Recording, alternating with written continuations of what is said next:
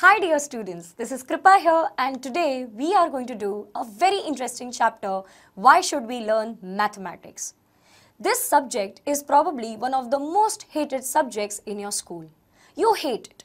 You just don't like calculations, you don't like tables. But students, do you know, this subject is one of the most important subjects, not just in a school, but in our entire life.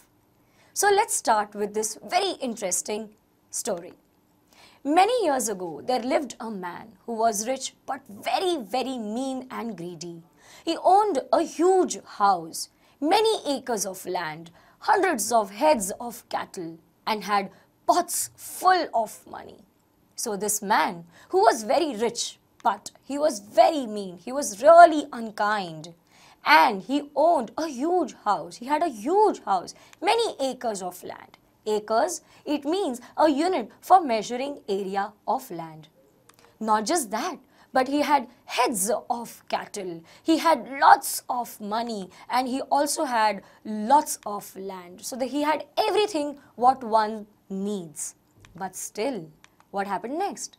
Still, he was always looking for ways of making more money. Now, there's nothing wrong with making money, but this man was so greedy that he did not even mind cheating. Oh God, that's very bad, don't you think? Now, everyone feels like we want to earn a lot of money, but cheating someone, do you think it is nice? No. So this man, in spite of having so much of money, he still wanted to earn more. Now, that is not something which is wrong. But unfortunately, he was so greedy, he was so mean, he would also cheat upon anyone. That was wrong. So, farmers in his own village and the neighboring villages sometimes came to ask him for a loan. Now, what is the meaning of the word loan? A loan is an amount of money that is lent, that is given for use, and it has to be repaid. So probably for a temporary time, you give a particular amount of money, somebody who needs it, and later on that person should repay you back. So sometimes different farmers from different villages, probably even from his own village, people would come to him and they would ask for some loan. He wouldn't lend them, he would give them, he would definitely give something. Lend means to give something to someone on temporary basis for use. So he would give them the money and charge very high interest on it. Some of the farmers could not read or write. Now, what is the meaning of the word interest? Students, the word interest here is something different. Interest, for example, means suppose if your friend asks you for money and he wants 100 rupees, you are willing to give those 100 rupees. But you tell him that if you are not able to give me 100 rupees in 1 week's time, after that, every 1 day will be costed 10 rupees extra, which means on the 8th day, your friend will have to give 110 rupees. On the 9th day, he will have to give 110 plus 10 rupees, that is 120 rupees. So with every passing day, your friend will have to give you extra 10 rupees, and that is the meaning of the word interest. But unfortunately, the farmers there, they did not know what to write, how to write, or even simply read. And those poor farmers, they really did not know that this rich man was cheating on them. So after a few days, the rich man would suddenly announce that they owed him. Owed means they have to give him a huge amount. So bad was that.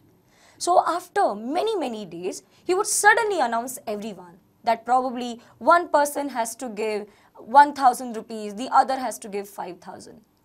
Meaning, he would not give them a particular warning, but all of a sudden, he would just tell them that he will have to take 5,000 from them. And poor farmers, they would never have that much of money. And yes, on top of it, nobody was able to calculate as well. Nobody knew how exactly that small amount reached a very high amount. But I had taken only a small sum.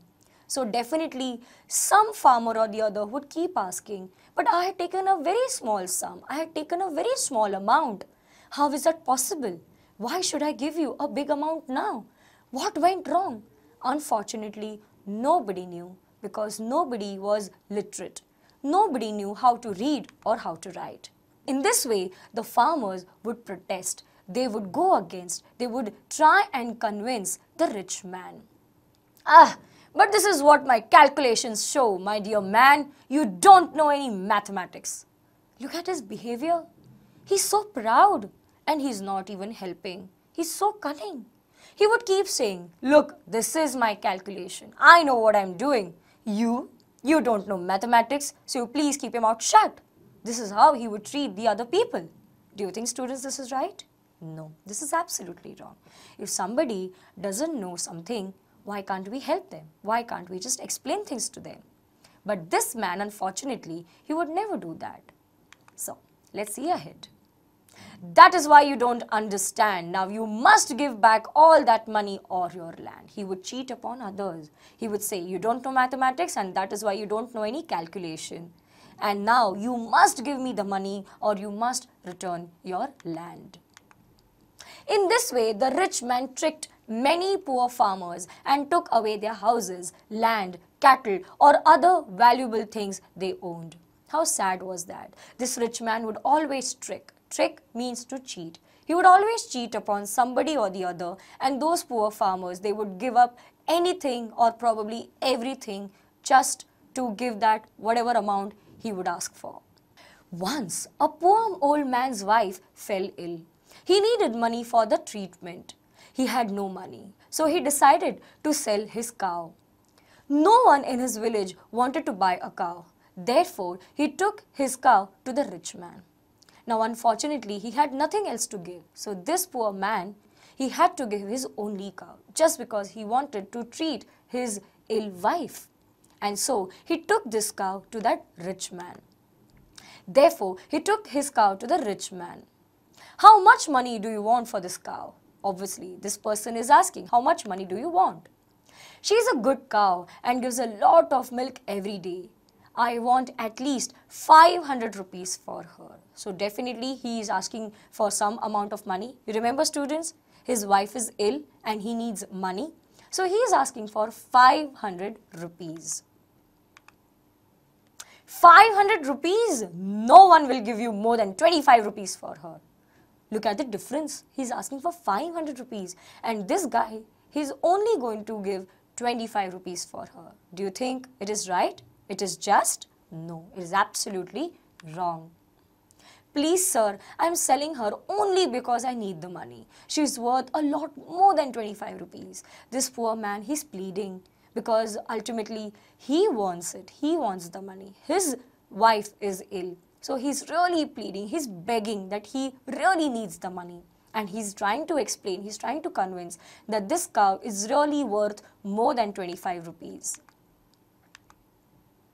My offer is 25 rupees, take it or leave it. Again, he's being proud, he's being rude. The rich man just says, look, I have only 25 rupees to offer. You take it or you leave it, that's your choice. So this is how he is behaving with that poor man. The poor old man had to sell the cow for 25 rupees. Imagine, he quoted, he wanted 500 rupees and he just got 25 rupees. Do you think it is his profit or loss? Surely, students, I'm sure you know so much of mathematics, it's definitely a loss. 575 rupees loss. Unfortunately, he had to take this loss. Sadly, he turned to go home. He had to go home because he wanted his wife to recover very soon.